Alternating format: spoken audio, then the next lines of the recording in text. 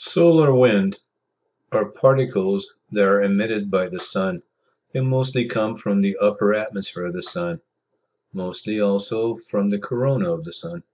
These consist of electrons, protons, and helium nuclei. They travel at about a million miles an hour, so after a few days they reach the Earth, and when they get to the Earth's magnetic field deflects them. So as they come in, they get deflected like this. So we're protected by the Earth's magnetic field. This is the Earth's magnetic field. There is a couple of holes here, though. There's a hole in the north pole of the Earth and the south pole of the Earth where they can penetrate the atmosphere of the Earth. Once they enter the Earth's atmosphere, they combine with the atoms in the Earth's atmosphere. When they do, they give up light. This light we call auroras. Northern lights, southern lights, aurora borealis, which means northern auroras, and aurora australis, which means southern auroras.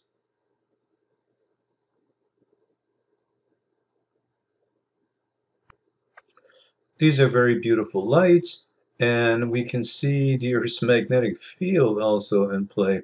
The Earth's magnetic field is moving, and so we can see these curtains of light. So let's take a look at some of these videos of the auroras on Earth. We can see the auroras have different colors. This has to do with different energies of the electrons and protons. They certainly are very beautiful.